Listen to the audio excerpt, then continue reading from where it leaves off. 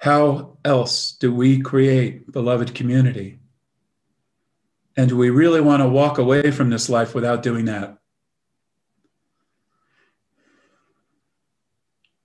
How else do we do it other than bringing the carrier wave of love, surrendering to it, and bringing it into the world, letting there be light because of that, the light that's created out of that love,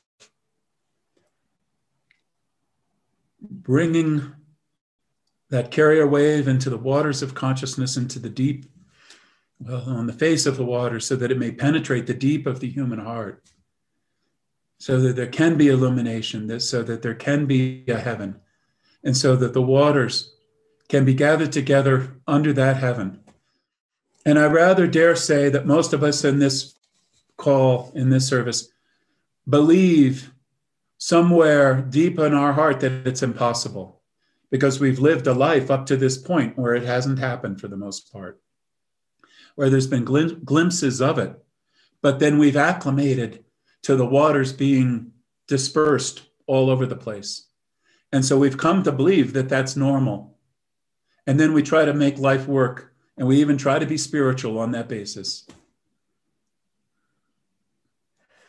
As someone said, folks, this ain't normal.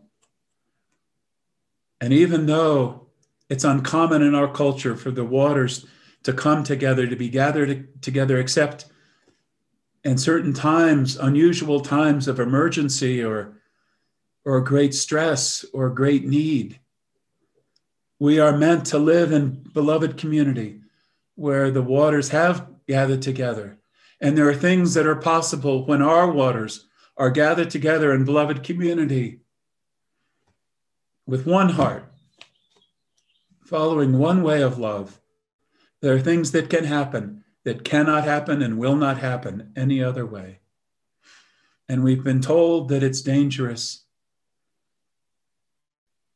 to be in beloved community, that we should be isolated, fend for ourselves. And yes, we need to look after ourselves, because if we don't, who will? So that's true. And yet, there is a wise and intelligent way to create beloved community. And we are doing that